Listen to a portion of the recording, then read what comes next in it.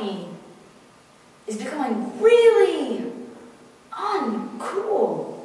Disaster's in demand, and whoever in this room has got the worst story is winning. Being damaged has become desirable, and playing victim is the new strong. People are wishing themselves into shadows. For what? To get lost in the dark? To become transparent in the daytime so people notice you? Yeah, that makes sense. To be happy, but not too happy. There's hardly enough smiles to go around anymore.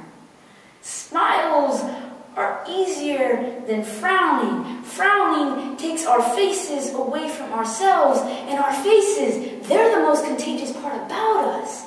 They talk, listen, see, smell, taste, and feel everything. Our faces are a connecting point, where we look to see if he or she loves us. Faces are where we pass our love, our smiles being our most important action. Smiles save people. Happy saves people. Happy is a strength we do not admit to. Happy can create us into anything. So create your happy. Don't let sadness rest inside, twisting around your organs, taking away your lungs. Our bodies, our faces want happy. Our bodies turn sickly when we deny them, and our faces weigh down into stone.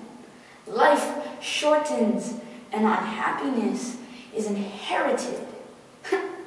So let's just be really uncool and stay happy forever.